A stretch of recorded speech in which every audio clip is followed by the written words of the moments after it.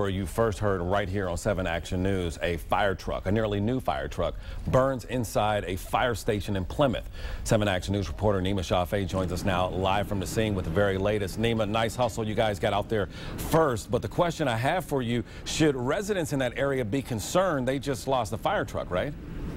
Not at all, Malcolm. In fact, that was already part of their strategic plan this morning. And speaking with Paul Sincock, the city manager for the city of Plymouth, they've already worked on that in a mutual aid agreement with Plymouth Township as well as the city of Northville. This is the fire truck behind me. That is where some of the firefighters are standing around trying to determine the losses here. They're going to have to cut their losses when it comes to this fire truck. This happening around 4 a.m. this morning when 2 police officers inside City Hall smelled smoke, decided to investigate what it was, where it was coming from, found out it was coming here. Fast forward to what's going on right now. Joining me now to talk about what's going on right now is Paul Sincock, the city manager with the city of Plymouth. You've been keeping us updated all morning long, and our viewers too. Take us through what's going on rather right now. Well, right now we're trying to secure the building. We have the Michigan State Police Fire Investigation Unit is on scene. They've started their investigation, and we're in the process of moving all of the salvageable equipment and supplies and everything out of this facility,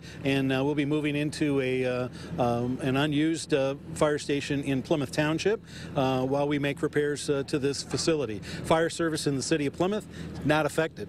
We have plenty of equipment, plenty of manpower, and we will be doing automatic mutual aid now with Plymouth Township on fire runs in either the township or in the city. Well executed. Talk about this operation right now. You have the companies here boarding up what remains of this firehouse. Fire causing some stress fractures, actually causing some building damage. What's next for the city of Plymouth?